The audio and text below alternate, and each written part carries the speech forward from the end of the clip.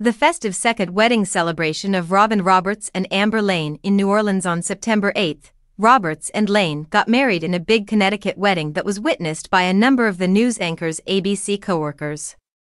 The second time Robin Roberts and his wife Amber Laign celebrated their marriage was in true NOLA fashion. The 63-year-old co-host of Good Morning America revealed on Sunday via an Instagram post that her family hosted the couple's second wedding celebration over the weekend in New Orleans.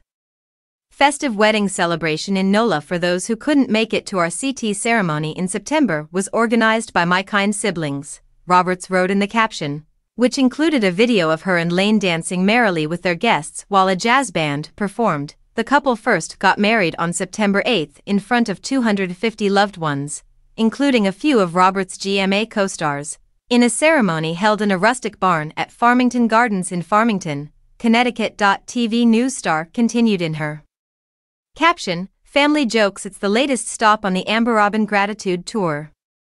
We are incredibly appreciative of all the love, but I'm not sure how much longer I can stand it." Exploding head red heart. Roberts showcased her three-tiered red velvet cake, adorned with clusters of roses, in a second post on Sunday.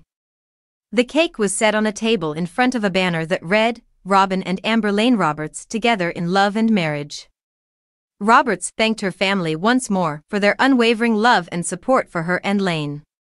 "We're grateful to our family and dear friends for a spectacular and memorable weekend celebration of love," she concluded. "We had honeymoon number 2, so why not wedding cake number 2? Winking face.